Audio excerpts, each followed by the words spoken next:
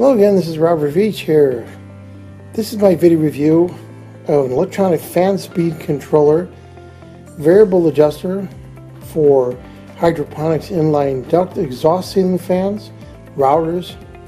Any induction type motor has a long 6-foot long cord, and it's safe for up to 15 amp use.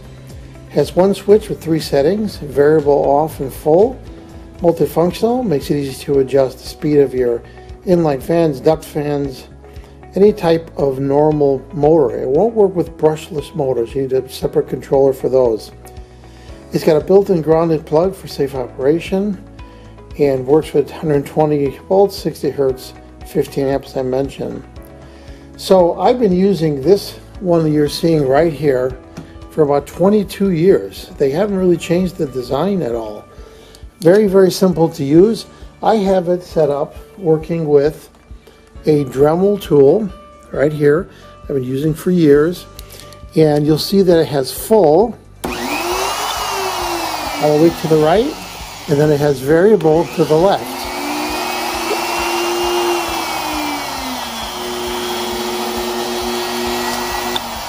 And it's incredibly handy for a lot of applications, you know, for any type of motor fan or router or anything that you want to control the speed, and it works really well. There is a fuse on here that you can remove if you have to pop it. I have not popped that fuse in 22 years. So on the bottom right here is the plug, and you see it has a nice grounded plug on there, and that's where you put whatever you want to control. And then you have the knob right there, and it has color-coded low, medium, and high. And that's it. So center is the off position on there. And that's basically it. It's very reliable, and there's a hook on the back right here that allows you to hook it on like I'm doing with the wire right there. But this is extremely functional, and just one of those things that you're going to want to get. It's so inexpensive, and it's just so incredibly reliable. I'm going to give it a full 5-star rating.